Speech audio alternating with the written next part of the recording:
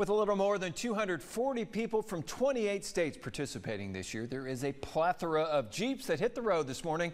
Our Mimi Herrick found out what's kept the Black Hills Jeep Jamboree going for 32 years and counting. Jeeps of all shapes and sizes hit the road Friday morning and took on some of the Black Hills' most difficult off-road terrain. It's taken months of planning and countless people to make it happen. Jeep's special because it just brings together a whole community of people. You really don't see a community like the Jeep people. When you're going to the gas station, if there's another Jeep there, they'll come talk to you, they'll come ask you about your Jeep, and it just forms a friendship pretty much right away. Well, it brings family together. Both me and my father own Jeeps, and we go out on the weekends and enjoy the outdoors. Don Patnoe, the local coordinator, said he's seen 3 different couples get engaged at the Black Hills Jeep Jamboree since it first started in 1992.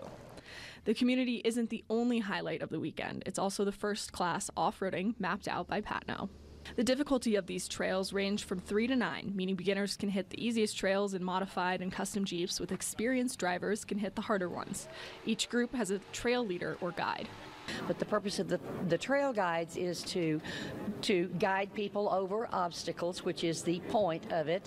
But they can see things you can't. And if they tell you to come on, then you come on and just feel that you can get through it. If they know you can get through it, you can get through it. This year, the Black Hills Jeep Jamboree broke their record and had 243 people from 28 different states. Next year, they hope to draw in even more to the Black Hills. Reporting from Deadwood, I'm Mimi Herrick.